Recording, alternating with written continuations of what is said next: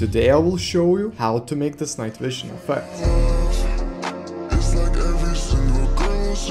Yo, hello, it's Povikas on editing visuals here, and let's begin. Alright guys, so the first thing you'll want to do is right click on your clip that you have, go to pre-compose, and here we can call it to 480 x 270 because this is the composition settings we'll have when we change it. And we can press on move all attributes into new composition, press OK, and now let's double press on it, and here we can go to composition settings. Here we need to change it to 480 and the height to 270.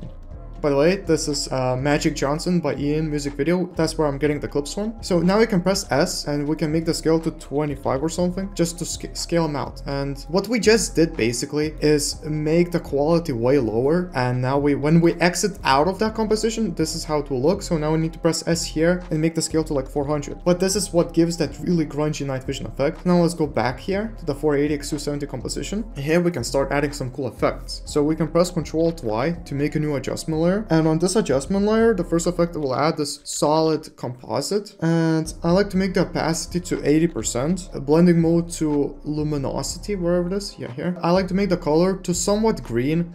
You can make it like very green like this. I personally like to go a bit less with the green. So somewhere like there, maybe even a bit lighter. Yeah, somewhere like there. It doesn't matter, like just make it something green. Or you don't even need to make it green if you don't want to. And now we can add noise, add it below solid composite. I'll add every effect just basically below from now on. And on the noise, I like to make the amount of noise to 25% and uncheck use color noise. And now we can add S grain.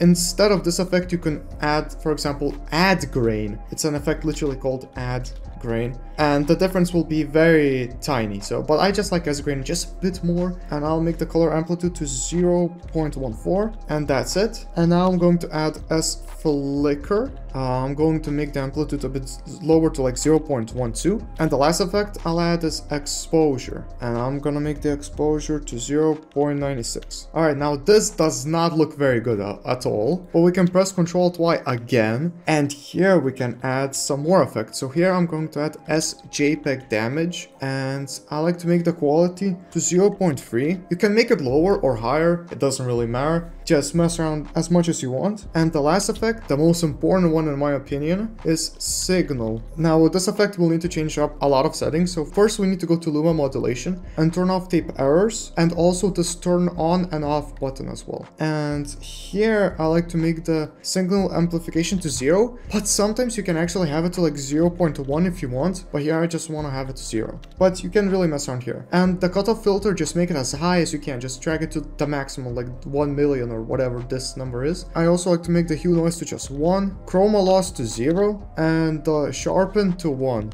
Alright, this is basically the night vision effect. As you can see, it is very dope, I personally think at least. And if you go out of here, you will see that it will now look like that. And yeah, you can, for example, add more here. So you can add on top of here like motion tile, and I like to make the output width to something like 85 or 80, so I'm gonna make it to 80 here, and this will give this sort of effect. And another thing I like to do for a lot of my night vision effects is to add posterize time to slow down the frame rate. So I'll slow down the frame rate by 2, so I'll slow down to 12. Now it will just basically lag. It's gonna be 12 frames per second. If you're editing in, let's say, 30 frames per second, then you will make this to like 15 frames per second, this frame rate here. And if you don't want to create this effect all the time, you can go to one of the effects, press Ctrl+A, go to animation, save animation preset, and let's create like a folder here. So I can create like night vision, I'll call it best. And now let's go into here, and here we can call it night vision bottom layer, and also 480 x 270. Press save. The 480 x 270 just means the composition settings we have. Although you could have actually made this effect with, let's say, 720 x 480 resolution. And now let's go to the higher adjustment layer and press Ctrl+A, go to animation, save animation preset, and here we can select this name and just, instead of bottom layer, just call it top layer. Press save. And whenever you'll want to add it, you will just need to go to effects and presets and add these effects accordingly to how we just added them right here. And that is just one of the night vision effects you can make. You can change the colors more, but I also have a different variation for this effect in my OPM presets pack. So if you have the OPM presets pack, you can go to one of your clips, let's say, right click, press pre-compose, call it 720 x 480, press OK. And now let's go in here, go to composition settings, and make it to 720 and height 480, press S, scale it down to like 30 37.5, and here press Ctrl+Y. If you have the Opium Presets pack, which is a text-based, glitch-based, and effect-based pack that has that Ken Carson, Playboy Cardi vibe, type OPM,